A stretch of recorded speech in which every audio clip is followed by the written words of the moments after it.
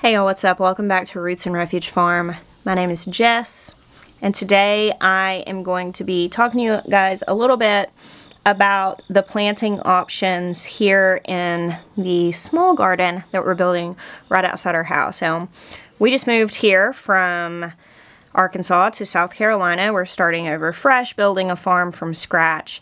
I love to grow stuff. I find so much joy in the garden. And this year, I actually did plant my garden back in Arkansas, knowing that we were going to be selling that house to my dear friend Jill, who's also a gardener.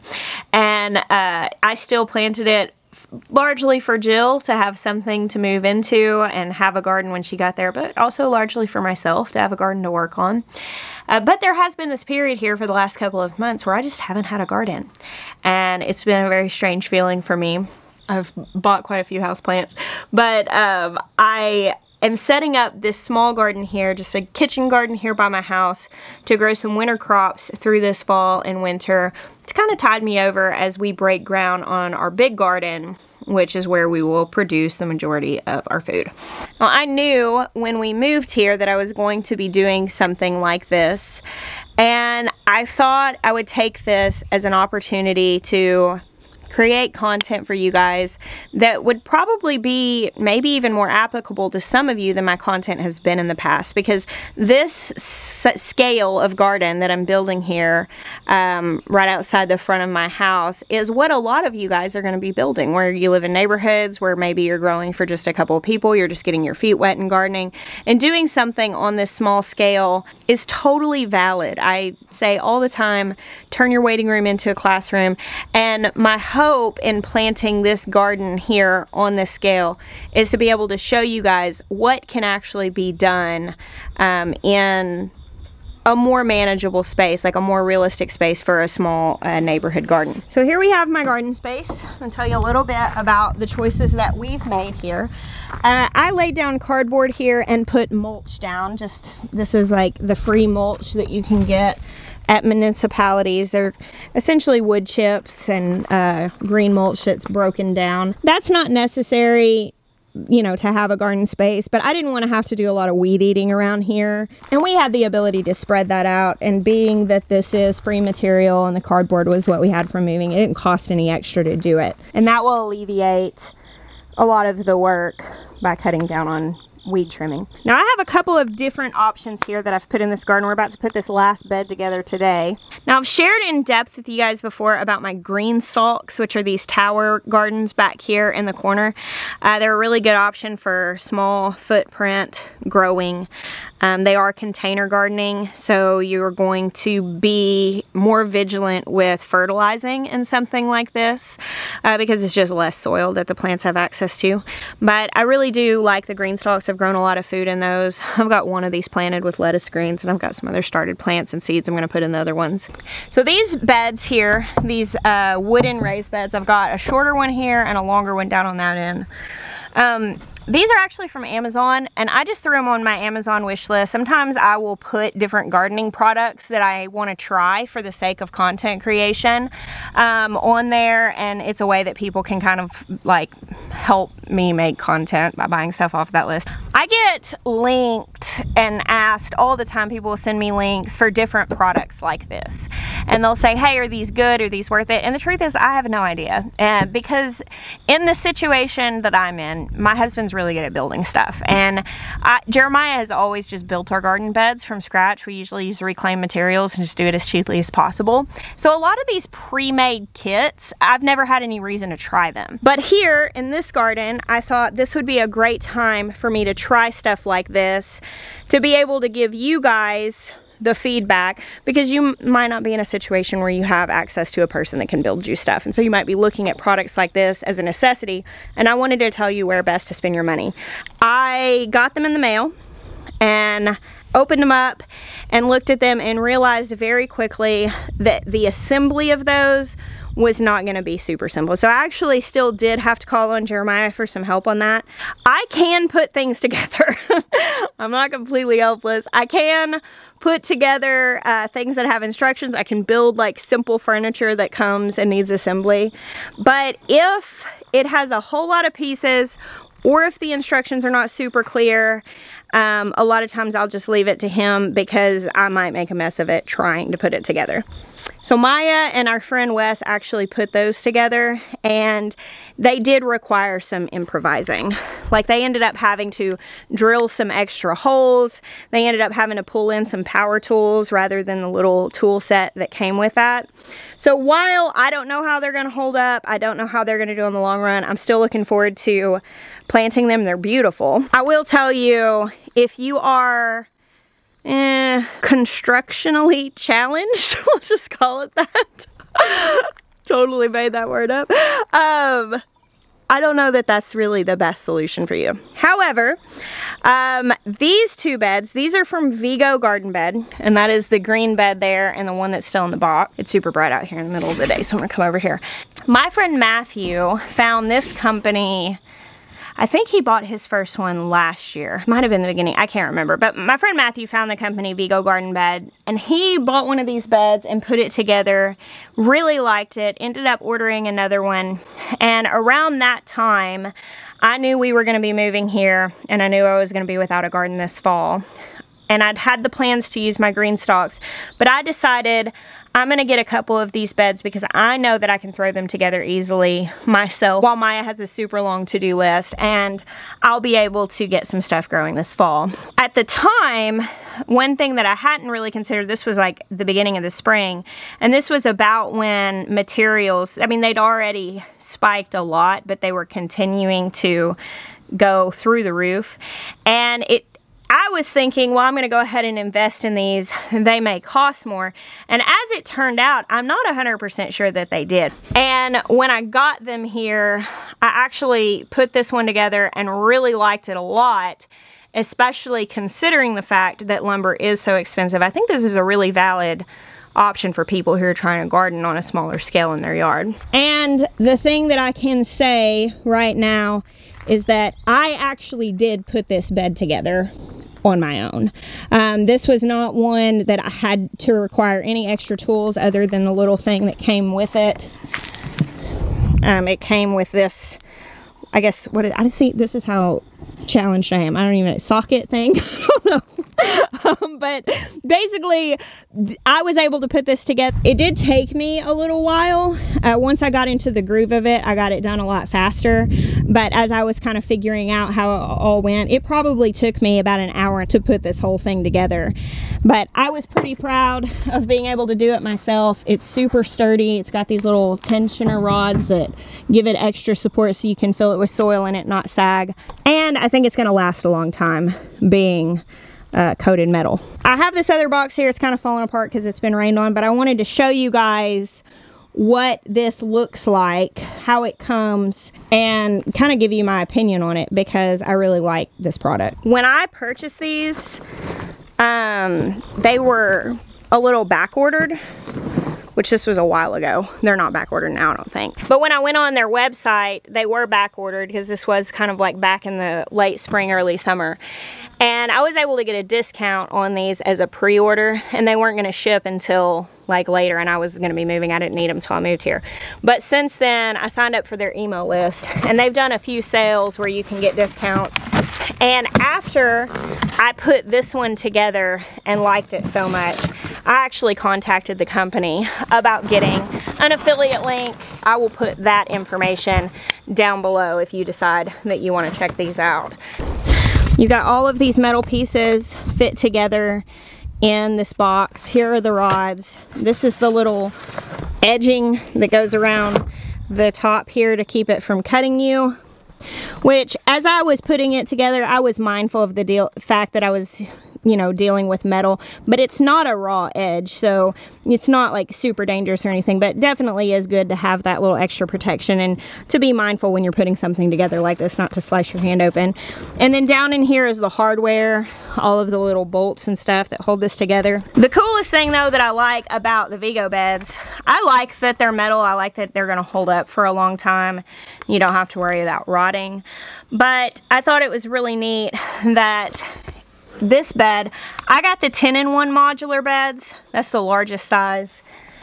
And I did the 17-inch ones. They make ones that are taller so you don't have to bend over. But it comes with this little thing on the instruction manual that shows how you can use the different panels to make this bed all different shapes and sizes. Now, some of these configurations, you're not using all 12 pieces that come with it, therefore you're getting less planting space. I chose to do the 8 by 4 foot configuration. That to me is just a really versatile size garden bed, and I'll show you guys later how I'm gonna plant these out to make the most out of the space. But they have like different ways you can figure it. Like you can make this same exact kit into like a 9.5 by 2.5 foot bed, or a 7.5 by 4.5 foot bed. You can do it in like a big 6 by 6 square if you wanted to. So you could definitely do some really neat things with garden configuration. I'm just gonna do the 2 4x8s next to each other, do a cattle panel arch in between them. But I am actually planning on incorporating some of these beds into my raised bed potager garden in the garden belt, which is going to be just like a really artistic, eclectic garden. Not all of the beds in there will be metal, but I want to do some because I want to do all kinds of stuff in there. It's going to be really neat. So we're actually just going to put this together right now. It is very bright and very hot outside, so I'm not going to time lapse this or anything because it might take us a little while throughout this afternoon. However, I am going to link Matthew's videos as well. He has a couple of videos about putting these together as well as planting them and kind of his opinion on them, just so if you are a researcher like I am, you can have some more content to dig into it. And I will be back when we have this other one set up. We're gonna put some soil in them. All right, so we have our second bed put together. I had Wes here helping me, and he definitely made this a faster job. I did the first bed by myself, and having 2 people putting the panels together, it was nice. So these beds are 17 inches deep, and if you look here, you can see we put about 6 inches of this wood mulch. It's fairly broken down in some areas, you can see here, but it's getting pretty close to being soil, but obviously some big chunks and stuff. So one of the things that you run into when you start raised bed gardening is that the most expensive part of raised bed gardening is typically going to be your soil. And one thing that you can do to offset those costs, especially if you're doing raised beds that, for instance, like these beds are 17 inches deep, you don't need 17 inches of good soil to grow a garden. I would say for most things that I'm about to plant in the fall, like 8 inches is sufficient, maybe even 6. So you could do all of the cabbages and the kales, the sweet shelling peas or snap peas, sugar peas, whatever you call them. Any of that stuff will do fine without a deep bed of soil. So in the case of these beds, by putting 6 to 8 inches of that semi broken down mulch on the bottom, that is a significant amount of filling that I don't have to spend in soil because that mulch was free and soil is expensive. Another thing you can do is just grab up like lawn and clippings from your yard, like if you've got branches, if you have leaves, if you have grass clippings, anything like that, and pile that up in the bottom of your beds. And then the top 6 to 8 inches, you know, maybe 10 in the summer garden where you're going to be planting deeper rooted things like tomato plants. But even still, like I've used cruddy soil on the bottom, just like basic topsoil that might even have pretty heavy clay or sand content, and then with 6 to 8 inches of good soil or compost on top, eventually that bottom soil, it becomes good soil. Eventually that broken down mulch that I put in the bottom of these beds will become good soil. The main thing is if you're going to do some sort of filler like that that's not broken down, that's going to leach nitrogen. Like if you've got unbroken down wood chips, yard clippings, anything like that, those will suck the nitrogen in from the plants around them as they break down. As they break down, they release nitrogen into the soil around them. So you don't want to mix that in with your soil. You definitely want to do a layer, and so by filling the bottom here, I don't have to worry about that leaching so much. It might leach a little bit out of the very bottom of that soil, but it's not going to pull so much that it damages my garden. And the benefit of doing that, not only does it save money, but also that mulch is going to hold more water than the soil is. So when it rains or when I water my garden, I'm going to have this nice kind of diaper underneath that is holding moisture that the plants can suck up after the top of the soil is kind of starting to dry out. So it's definitely a good idea to do that. Now the first thing I'm going to do when I get new garden beds full of soil is water them down really good. One, that settles the soil down. And if I decide at that point that I need to add more soil, I'd just rather discover that when I'm kind of like in soil moving mode. What I don't want to do is wait a couple of days and then let a really heavy rain come in and then realize that I probably need a couple more inches of soil than I thought, and then have to like revisit that chore. I'd rather just get it right the first time. The other thing is I always prefer planting in wet soil rather than dry soil, because if I water this and let it drain and then put seeds in the ground, I don't have to water it again with the seeds in the ground. They'll be able to grow. And then I don't have to worry about displacing my seeds. You can find these online soil calculators if you just type in like raised bed soil calculator, and it'll have like a form that you can put the dimensions of your bed in, and it'll tell you how many cubic feet or how many cubic yards of soil you need to fill that. When you're filling your beds up, it is so tempting because it's easy to miscalculate your soil. It's easy to underestimate how much it's going to cost. And when you go to fill them up, you know, if you fill them like, let's say halfway up, that might be enough soil to actually grow in. And there's actually nothing wrong with doing that if you want to add more soil as the years go by or whatever, as the seasons go by. The only thing is when you've got like a real deep space between the top of your raised bed and where the soil starts, is you're going to run into that casting a shadow in some cases, so you need to be aware of how much sunlight it's getting. If you plant really close to the edge and you have that deep lip, it may shade your plants. They might get leggy trying to get up past the edge of that to the sun, depending on how much light they're getting. And the other thing that you may run into, and I've done it, the first year we did our raised bed garden, we just simply could not afford to fill the beds with soil. I left probably a 6-inch lip, and it was fine. Everything that I put in them grew. There were a couple plants that struggled along the edge because of the light. And the only other thing that you might run into is like if you're watering or rain, just having that other surface next to them that there could be splashback of water might bring disease and stuff. But I mean, it's not a massive issue. There's no reason why you have to fill your beds all the way to the top. The only benefit of that is getting more even lighting, getting more even watering, and you have to bend over less or not as far, and that's kind of the benefit of raised beds, is not having to bend over as far. We went a little fuller on that one, but that was just like a misestimation. I would have done both of them like this because I'm gonna mulch, and so I don't like it to be flush with the top of the bed because I want a lip to hold my mulch in once I get these planted. Now, I did want to point out one thing in putting these beds together.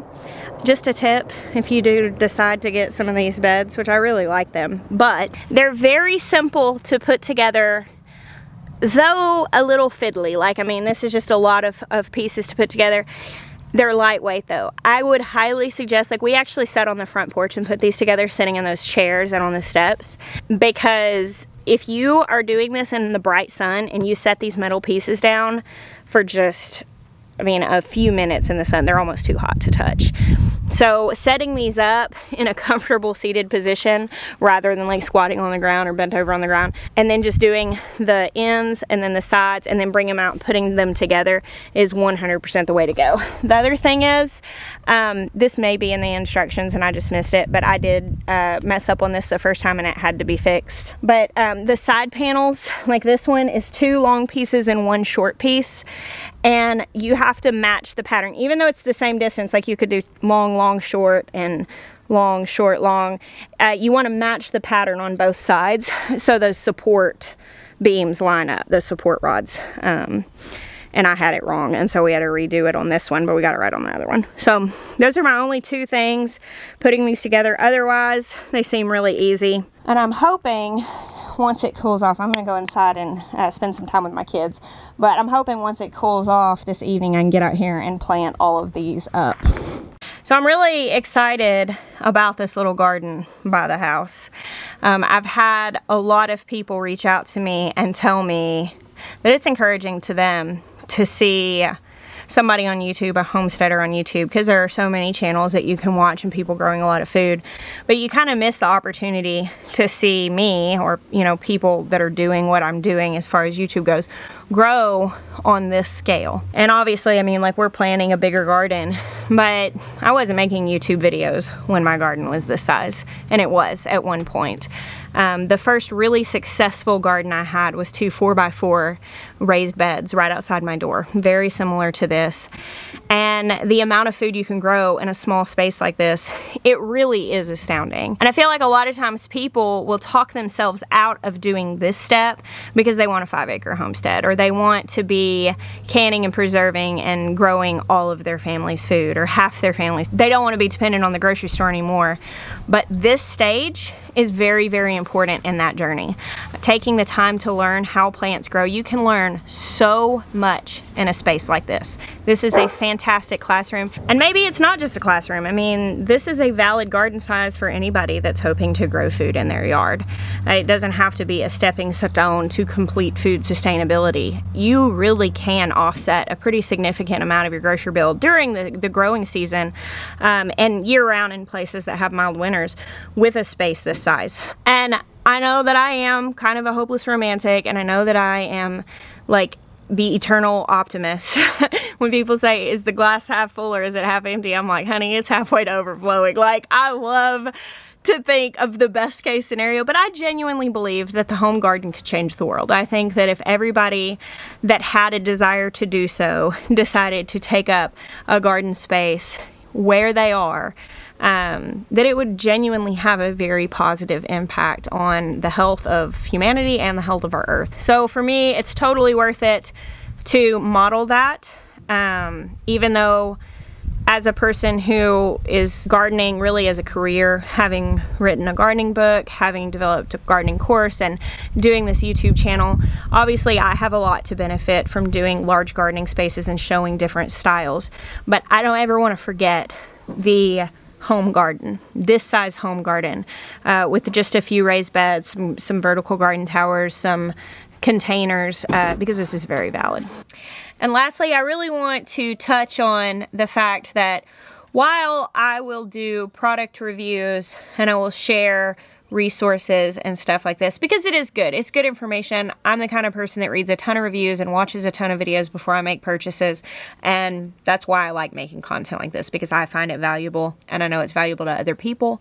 And truly doing things like finding a company that I'm like, okay, I really like this product, and doing things like affiliate marketing, it does help me do what I do.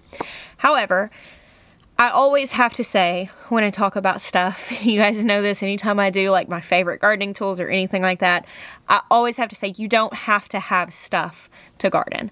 I also have videos showing you how to turn a little plastic kiddie pool into a garden, how to grow salad greens in a soil bag. I will link those down below, because for those of you who are in the place of turning your waiting room into a classroom, maybe you're not at the point where you're ready to invest in things like nice long-lasting beds or planters or whatever. But again, you really can learn so much from a season of just getting some hands-on experience. And that's why I'm always so encouraging to tell people, just, hey, get started on whatever scale is possible for you wherever you are. Because truly, I believe greatly in the home garden, and I know that it's silly to some people, but I truly, genuinely, from the bottom of my heart, believe that gardening can change the world. So thank you guys so much for hanging out with me today. I bless you. Until next time.